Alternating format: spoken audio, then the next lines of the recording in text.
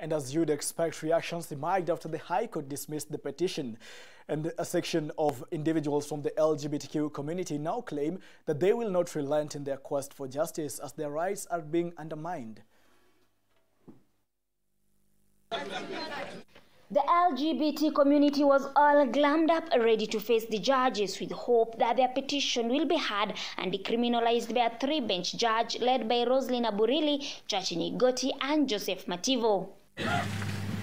Following the dismissal of the petition by the LGBT community by a three-bench judge led by Judge Roslyn Aburili, a section of the members have come out terming the move as unfair and a violation to their rights, thus placing them in danger.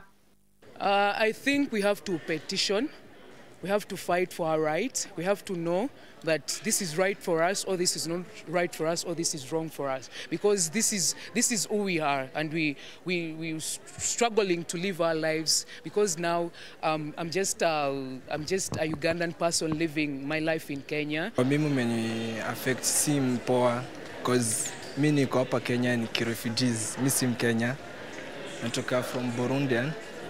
But sija happy na hii kesi walisema, because sijui kuanzia saa hii nitaenda wapi. Lawyer Charles Kanjama, representing the Christian community, has come out applauding the move by the court to dismiss the petition.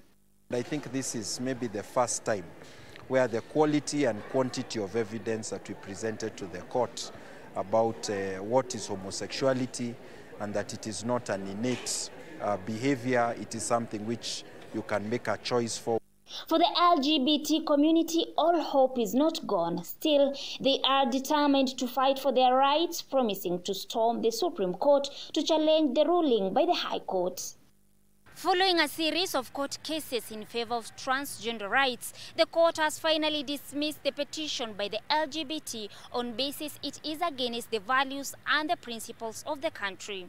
Jamie Kiboi for KUTV in Nairobi County.